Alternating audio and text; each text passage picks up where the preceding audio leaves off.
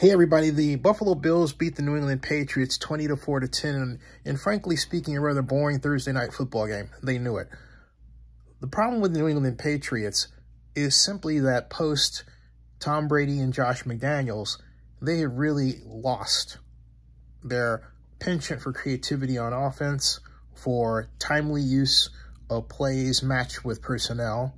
It isn't that they don't have good people working for them, talented athletes. No, quite the contrary, they do. But all too often, they're in the wrong position and asked to do the wrong things. The timing is off, the patterns are longer than they should be, and the running game is just, oh, so achingly predictable. There's that word again, predictable.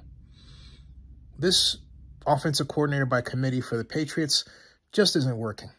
And, you know, there's got to be this wonder on the part of New England Patriots owner Bob Kraft if maybe Bill Belichick has kind of lost his yen for the game,